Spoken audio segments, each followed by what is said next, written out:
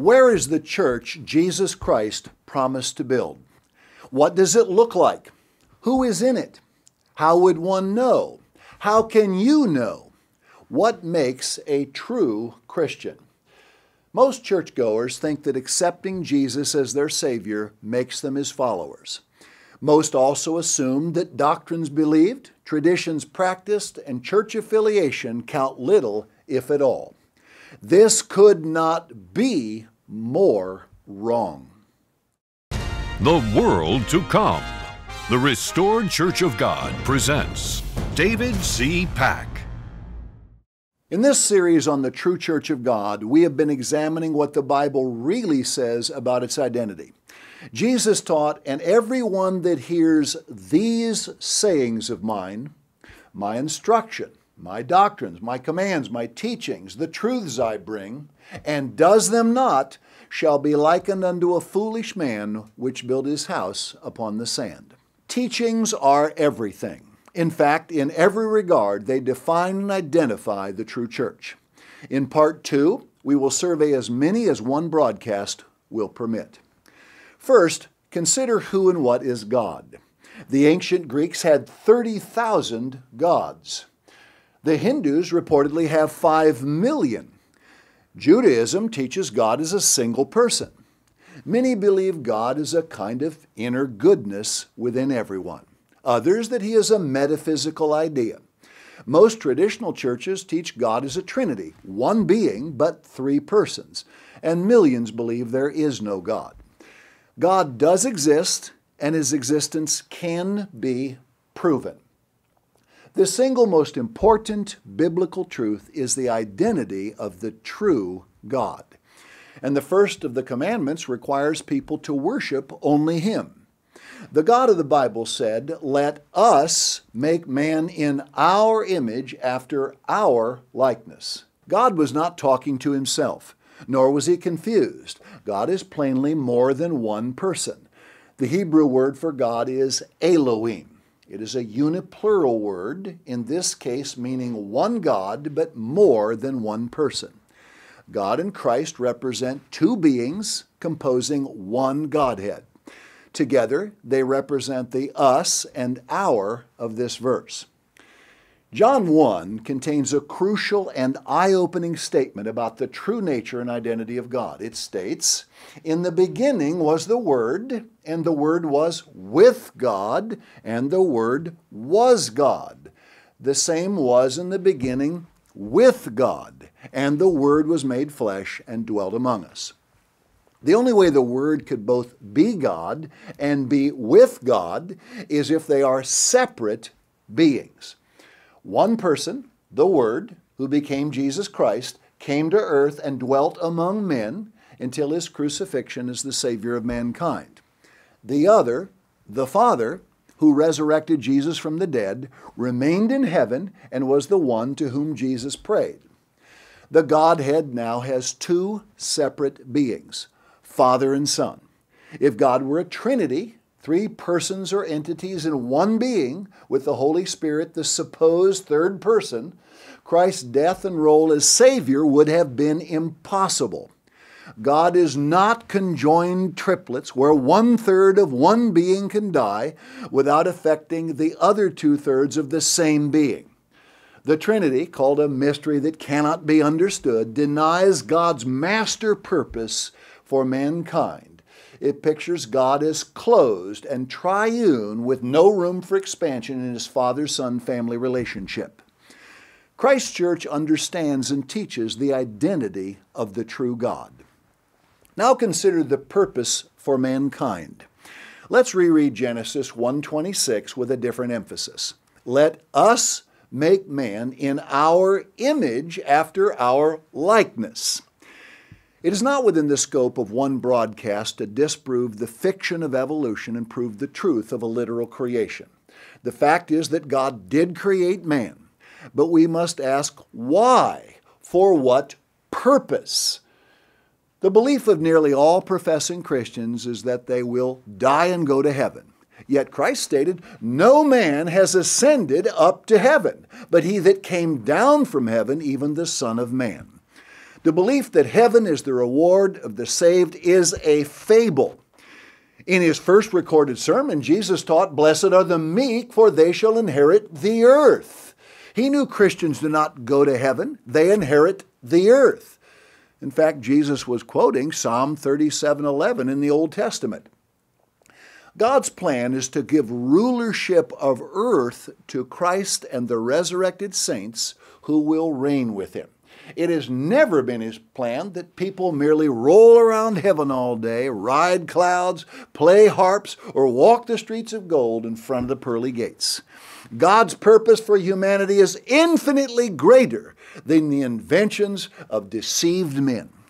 The book of Revelation, which is Christ's revealing of events prior to and following his return, explains, "And has made us unto our God kings and priests, and we shall reign on the earth." Many refer to Christ as King of Kings, but never question who are the other kings. These are the resurrected saints. Daniel 7, verses 18, 22, and 27 plainly reveal that the returning Christ and the saints inherit all kingdoms of this world. The Father says Jesus is his Son, that he might be the firstborn among many brethren. Many more sons and daughters will soon be added to God's family. They will enjoy the same things that God himself enjoys. God is a family, a household. Read Ephesians 3:15 and 1 Timothy 3:15. True Christians have the Spirit of God. This makes them sons of God. Notice, for as many as are led by the Spirit of God, they, not anyone else, are the sons of God. Now consider this. Beloved, now are we the sons of God, and it does not yet appear what we shall be, but we know that when he shall appear, we shall be like him, for we shall see him as he is. Christ is called the firstborn among many brethren, the true Christians who follow later, because those added to God's family are going to be like him. They are not something else. Christ is God. Being like him means being part of the God family with him. God is a father who now has one born son, but soon there will be many more. God is reproducing himself by developing his character in yielded, conquered, spirit-begotten, and led human beings. The Apostle Paul said the ministry teaches and edifies the church so that it can grow into the stature of the fullness of Christ. A Christian copies and builds the character of Jesus Christ to qualify for membership in the God family. The marvelous, awesome human potential offered to everyone who truly repents, changes, and believes is that they will be born into the very family of God. What a sobering yet exciting opportunity and future responsibility. How glorious is the future of Christians. May God help you understand what he has offered to all who seek him first above all else. The true church teaches the incredible potential that lies ahead for every one of God's people. This truth is connected to the true gospel. Revelation 12, verse 9 states, Satan, the devil, deceives the whole world. What a staggering statement. The truth about a subject as vital as the message Christ brought, the gospel, would be no exception.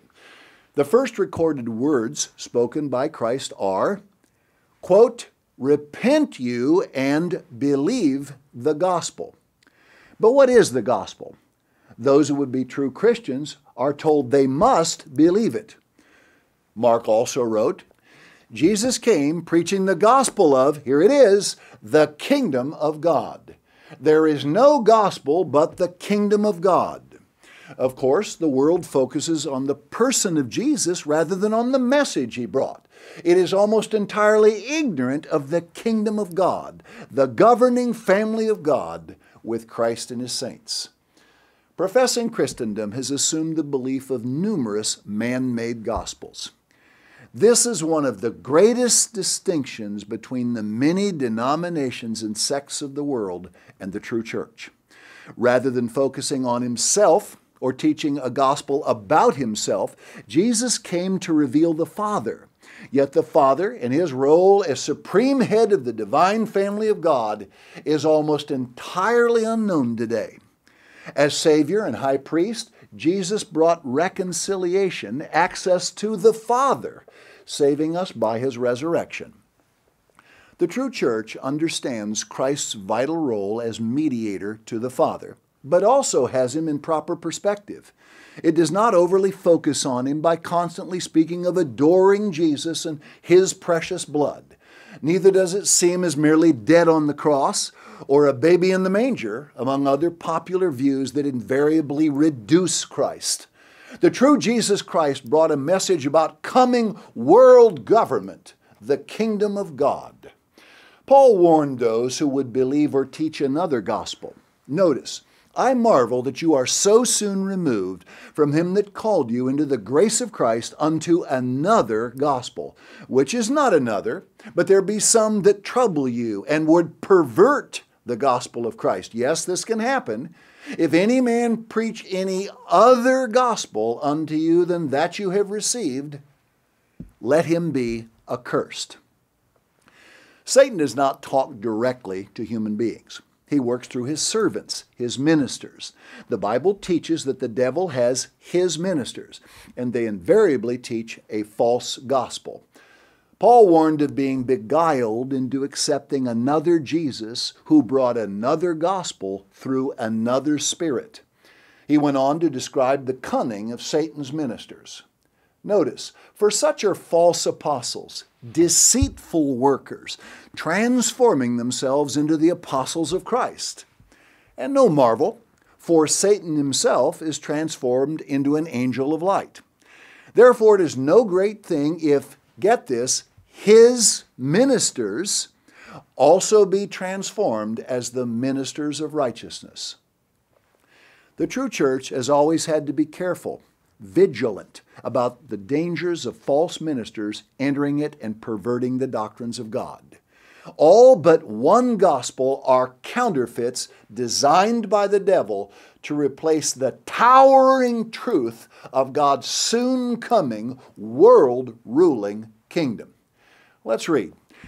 The God of this world has blinded the minds of them which believe not, lest the light of the glorious gospel of Christ, who is the image of God, should shine unto them.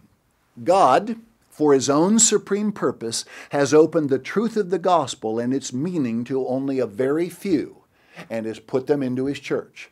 The rest of the world remains blinded for now. Satan does not want mortal humans to receive and enjoy what is denied to him.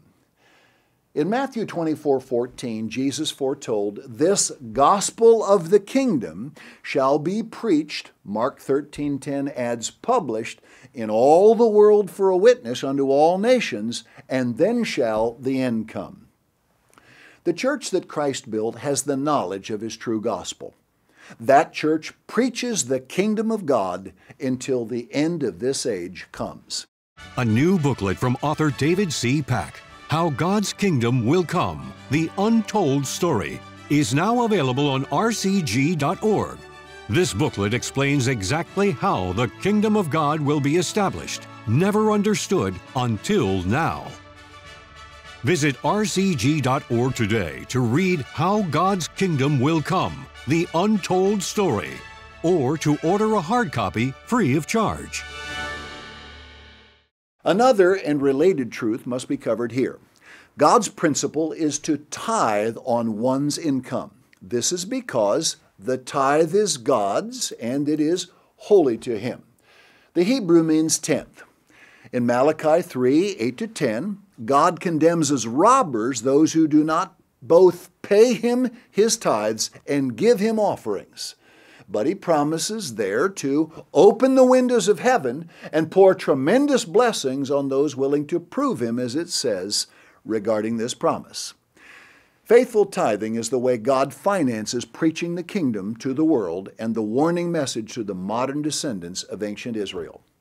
Christ affirmed the law of tithing in Matthew 23:23, and other New Testament verses confirm Christ's words.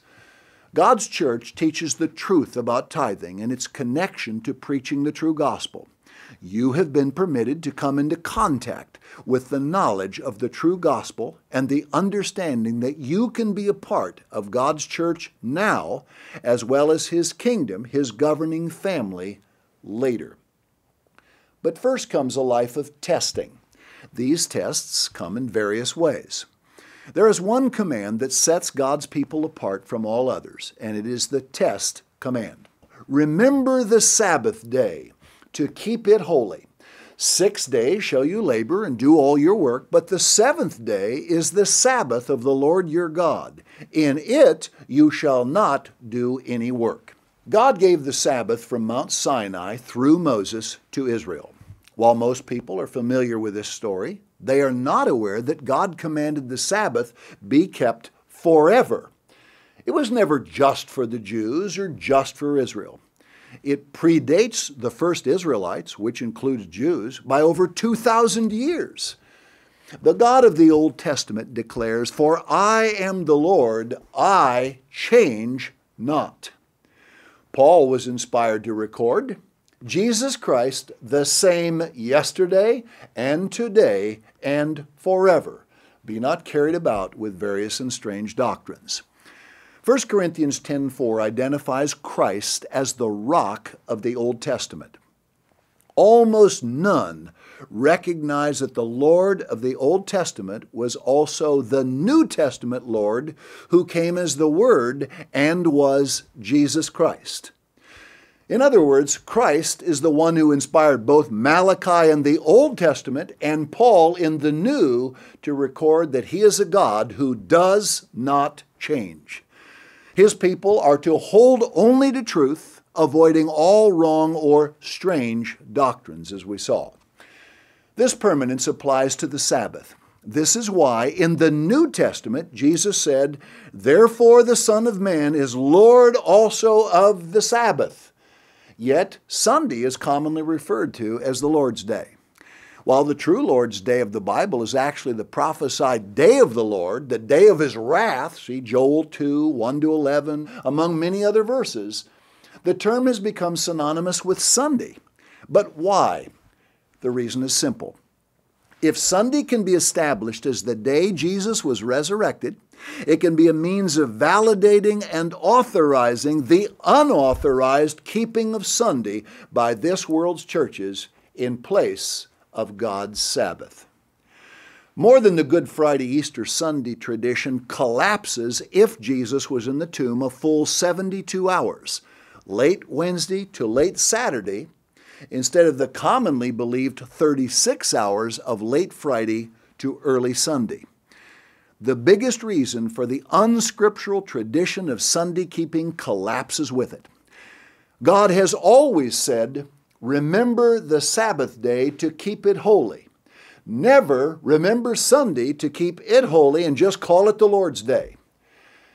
An historian once observed, more than the Jews having kept the Sabbath has kept the Jews. This could just as easily have been said of God's church, which has been under siege through the ages in part because of its faithful Sabbath keeping. You will want to view my broadcasts about the Sabbath. One of the most vital keys that identifies the true original church of God is His Sabbath. The weekly Sabbath is not the only Sabbath God ordained to be kept forever. In Ezekiel 20, verse 12, God said, "I gave them my Sabbaths," plural. Leviticus 23 describes 7 holy days, annual Sabbaths that God commanded Israel 4 times to keep forever. Verses 1 and 2 call these feasts of the Lord. The terms holy day, high day, and feast day are all found in the Bible and are synonymous. When understood, these days, as they are kept each year in sequence, depict important events within God's plan. The first 2 holy days are the first and last days of unleavened bread. These were kept by the early church in conjunction with and immediately after the Lord's Supper, the New Testament Passover. The Passover shows God's mercy through the sacrifice of Jesus Christ and is the one feast that is not an annual Sabbath.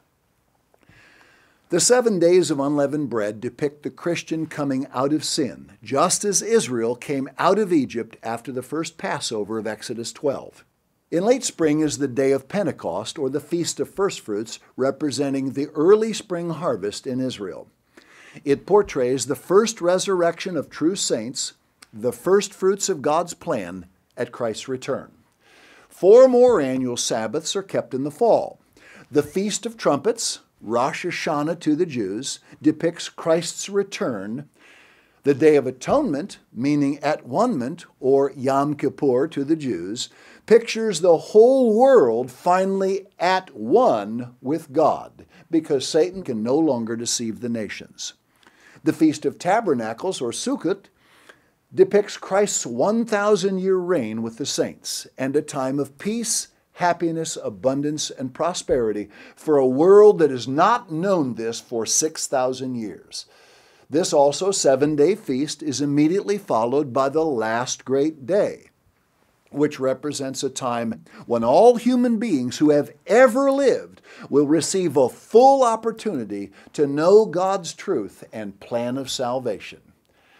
Those few being called in this age have a special opportunity to be part of God's early harvest, while the world learns the truth later during the times pictured by the Feast of Tabernacles and the last great day.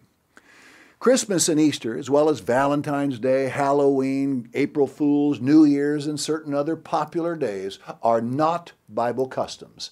Rather, they are completely pagan in origin and have nothing to do with God, and are in fact condemned in Scripture in the strongest terms. Christ's church teaches the truth about the pagan origin of men's days and the Scriptures that condemn them, and about God's weekly Sabbath and His annual holy days, and the Scriptures that support their observance. And His church observes all these days together. Most are amazed to learn how many plain, basic truths of the Bible they have never heard. You've just heard several, but here are more. God's Word says, "The wages of sin is death." Yet most are taught and believe there is an ever-burning hell where sinners and unbelievers go because they are still alive after death, since they have immortal souls. The prophet Ezekiel wrote twice, "The soul that sins, it shall die." Yes, souls can die.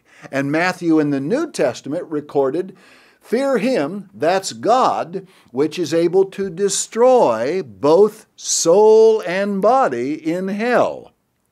Gehenna, the lake of fire, which burns up the wicked.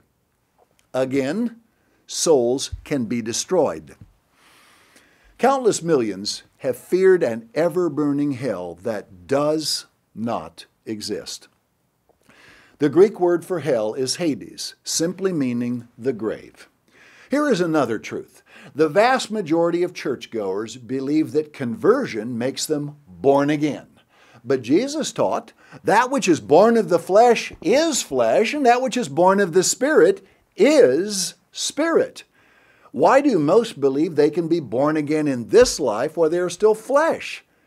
Jesus, only after His resurrection, was called the firstborn, note this, from the dead. No wonder He said that those who are born again are spirit. They are no longer composed of flesh. God's Spirit has changed them from flesh and blood to spirit. Take time to read 1 Corinthians 15, verses 50 to 52. It's most plain. Romans 8, verse 29, also describes Christ as the firstborn among many brethren. You could be one of these many brethren if you qualify. The Bible explains sin is the transgression of the law, and that the law of God is holy, just, good, and spiritual. Why then does almost everyone believe Jesus did away with the law when he declared, "Think not that I am come to destroy the law or the prophets. I am not come to destroy, but to fulfill. For verily I say unto you, till heaven and earth pass, one jot or one tittle shall in no wise pass from the law till all be fulfilled. And that whosoever therefore shall break one of these least commandments, and shall teach men so, he shall be called the least in the kingdom," meaning the very worst or lowest of men. When people keep the law of God, it keeps them. This is because it is a law. And because it is a law, when people break it, it breaks them. If everyone on earth obeyed God's law, as will happen in Christ's millennial rule, the world would be a very different place. Finally, the Bible method of baptism is immersion in water. No other form is acceptable to God. Baptism must be preceded by repentance and recognition of what human nature is, where it came from, and why it needs to be repented of. The laying on of hands immediately follows baptism and is the only way a person can receive the gift of God's Spirit. God's church teaches the truth about death, hell, the soul, law and sin, baptism, conversion, receiving God's Spirit, and the true meaning of born again, as well as the straightforward scriptures explaining each. They are among the many clearly and easily understood truths taught by the only church Jesus built. The first two parts of this series have covered but a fraction of Christ's teachings. Much more could be said about each, but all are covered more extensively in our vast library of literature. Also, some truths, such as the gospel of the kingdom, tithing, and God's Sabbath, among many others, have been the subject of world-to-come broadcasts. In Part 3 of this True Church series, we will list some of the basic prophetic truths understood and taught only by God's church.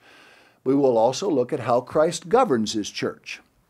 Millions think He built it on the Apostle Peter and gave him and his successors authority to exchange God's laws and teachings for men's rules and traditions.